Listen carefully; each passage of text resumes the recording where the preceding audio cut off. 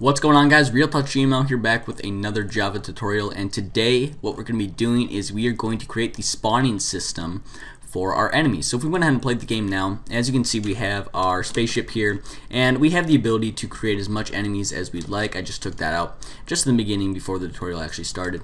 But yeah, today we're going to make the spawning system. So basically what I am going to make this spawning system do is pretend my spaceship here is an enemy. And, say this enemy comes down and it starts as 1 and it goes to the bottom of the screen and it keeps looping back and forth, back and forth.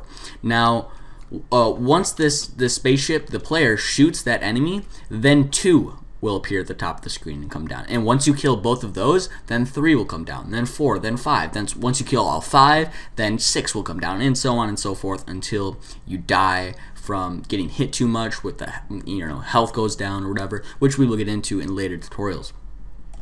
But for now, we're just going to go ahead and make the spawning system. So basically what I'm going to do here is I'm going to create 2 variables in our game class. And this is going to be private int enemy count, and I'm going to equal it to 1, and private int enemy killed equals 0.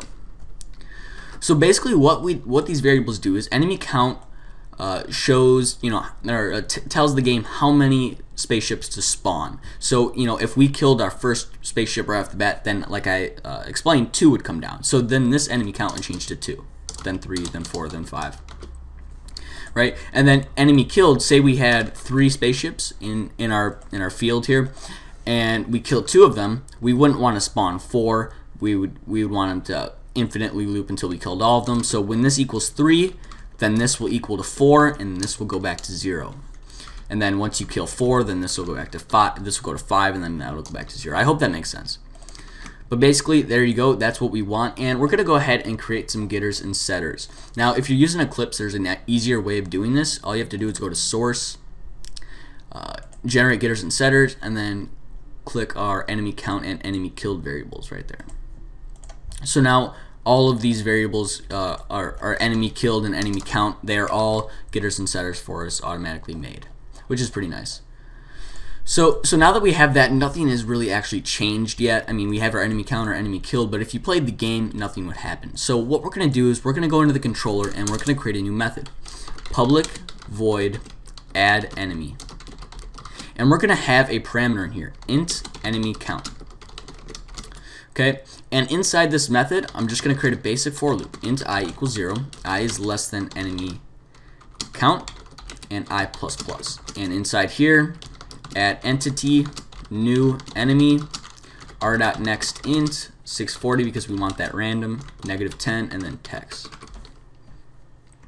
This should all make sense to you. So say, for example, our enemy count was, we just got done killing all 4 spaceships. It would call this method and put 5 in the parameter instead of 4. So this is just basically generating our spaceships to begin with.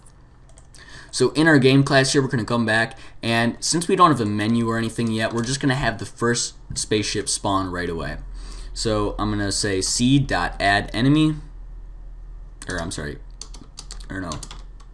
add enemy. Actually, you know what? I'm gonna change this to create enemy. I think that just looks a little better. So c.createEnemy, we'll call this, and then our parameter here will be our variable that we set up right here. So now if we went ahead and played it, as you can see, 1 spaceship spawns. And say we wanted 5 to spawn. So this enemy count, if we change that to 5, see, now there's 5 that spawned. Okay, so now that that's all good and done, you'll notice when the spaceships go to the bottom of the screen, they don't go back up to the top.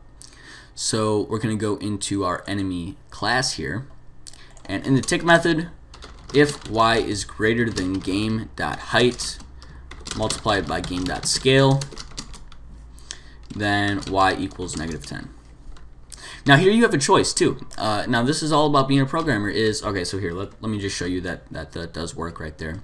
So once they get to the bottom of the screen, they will go back up. But as you can see, they're in the same position. Now this is where you can decide what you want to do. Do you want them to go back down and they'll be in the same position once they come back up, or do you want them to be in a different random position? If you wanted them to be in a different random position, you could easily just say x equals r.next int. 640, and then you could you could declare that up here, equals new random. See, now when they get back to the bottom of the screen, they're all going to be mixed up from what they were. So let's just wait for that. And as you can see, they're in different positions here. Now, another thing you can do, and I'm just kind of, that's the basic spawning system. In next tutorial, we'll get into collision detection. But for now, I'm just, rehashing stuff that you can actually do. So say we wanted them to have different speeds. So we can say r.nextInt 3 plus 1. There we go. Let's just put that in parentheses there. And now they will all be different speeds. And, okay, yeah, that was a bad example because this actually wouldn't be good programming. Well, if you wanted it to, because see, they change speeds, and that's because that's in the tick method.